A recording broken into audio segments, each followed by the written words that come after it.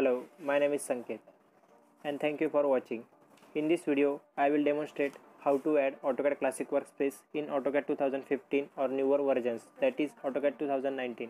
The process are shown in this video. Assume that you are using AutoCAD product version 2015 or newer, are using Windows-based PC and prefer the classic or legacy appearance of AutoCAD using toolbars and drop-down menus instead of newer ribbon interface. For background purposes, this is generally how AutoCAD products have appeared upon first launch since version 2008, when the ribbon was introduced as dashboard, renamed ribbon in release version in 2009. The ribbon is a set of panels and controls across the top of the AutoCAD program window, which replaces the purpose and functionality of legacy toolbars and drop-down menus from the prior releases. Starting in AutoCAD 2008 and continuing through release version 2014, AutoCAD included the Classic Workspace. For those users who preferred the legacy look and feel of the toolbars and drop-down menus, switching to Classic AutoCAD Workspace was a quick and easy way to toggle over to that environment. However, starting with AutoCAD release version 2015, the Classic Workspace was removed from the program. The user interface elements lower menu side, which made up to a Classic Workspace, are still included through, but there is no longer a quick end method to switch them on and turn the ribbon off.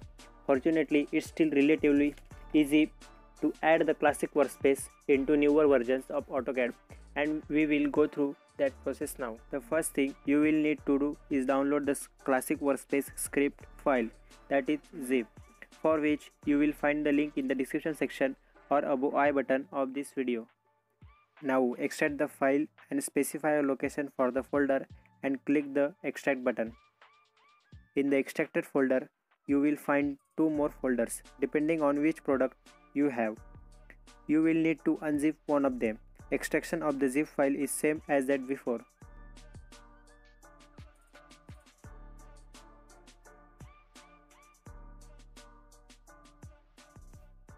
Now that we have to source file, we will need which contains the Classic Workspace.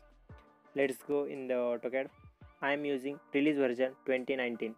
Launch the CUI editor either by typing a command CUI or by clicking the Manage Ribbon tab, then selecting the CUI User Interface button on Customization panel.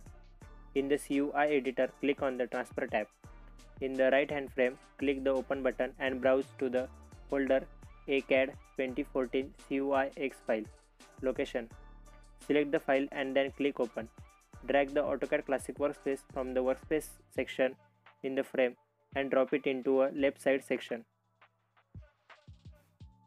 Finally, click on Apply to save the setting and then click OK. At this point, all we have to do is switch on the Workspace to Classic Workspace we just imported. Click the gear icon in AutoCAD status bar and choose the AutoCAD Classic Workspace. As we can see, ribbon gets turned off and the few toolbar is turned on, as well as tool palettes.